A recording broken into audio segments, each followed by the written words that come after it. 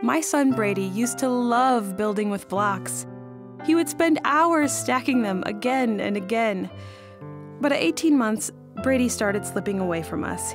He stopped babbling, ignored his sister, didn't pay attention to other kids. He'd always been shy, so I didn't think much about it.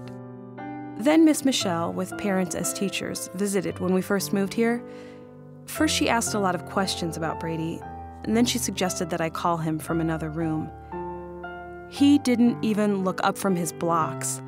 I just fell apart. How could my toddler not know his name? Miss Michelle said we should check some other things. We did some testing and discovered Brady had lost almost all of his hearing. Miss Michelle said the way Brady was acting was typical for a toddler whose world was going quiet. She helped us find some amazing services and activities to help him, and I slowly got my boy back. And I owe that to parents as teachers. There are more than 20 million children under age 5 in America, and each one of them is born to learn. In fact, children learn more in their first 5 years than at any other time in their lives. Yet even though it's the most important job they'll ever have, most parents have no formal training to be a parent.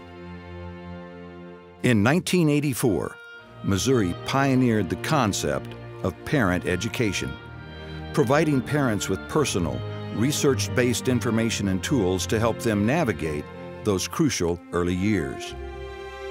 And now, 25 years later, St. Louis-based National Center for Parents as Teachers is home to the largest parent education program in the country. A wonderful thing happens when Parents as Teachers succeeds. Parents become more engaged and their children's test scores improve. Kids get healthier and special education and healthcare costs go down. It's the National Center for Parents as Teachers that's quietly behind it all, training the parent educators who work one-on-one with families, sharing research to help parents understand how babies learn and grow, speaking on behalf of millions of children to promote policies to give them the very best start in life.